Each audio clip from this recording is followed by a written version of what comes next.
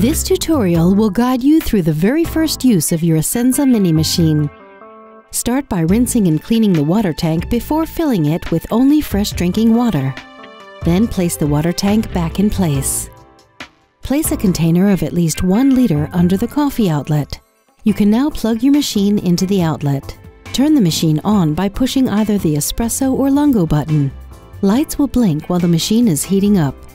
Ensure there is no capsule in the machine and that the lever is closed. Push the lungo button to rinse the machine. Repeat this operation 3 times. Your Essenza Mini machine is now ready to use. Watch the everyday use tutorial video to see how to prepare your coffee on a daily basis. Note that the machine will automatically switch off after 9 minutes. If you want to turn the machine off before the automatic auto-off mode, press both the espresso and lungo buttons simultaneously. With the ultra-compact Essenza Mini, you have full access to the world of Nespresso coffee. Thank you for watching this tutorial.